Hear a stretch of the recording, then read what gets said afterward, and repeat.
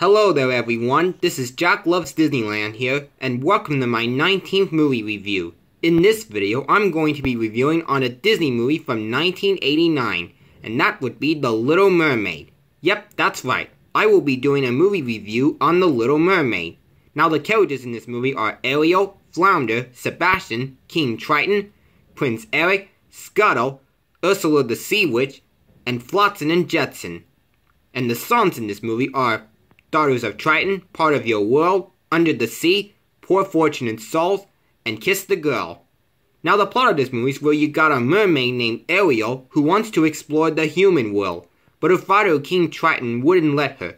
But Ariel does it anyway, and she disobeys her father.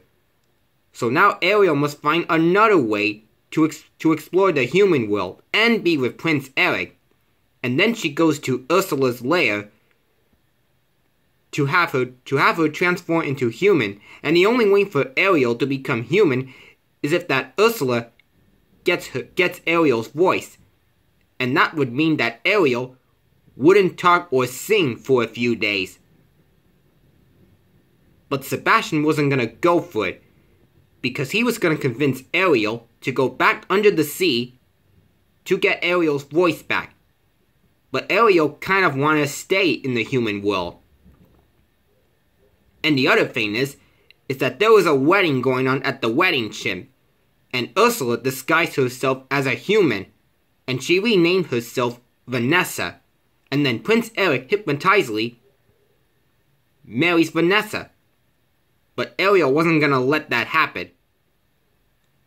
So she, Flounder, and Sebastian find many ways to go to the wedding ship and stop the wedding, so that she can be with Prince Eric again.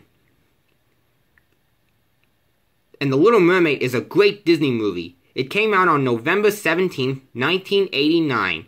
And I have the DVD as well, so I can watch it anytime I want.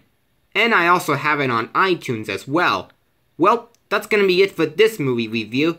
Please hit that subscribe button and post a comment down below. That's all for now. This is Jack Loves Disneyland saying goodbye.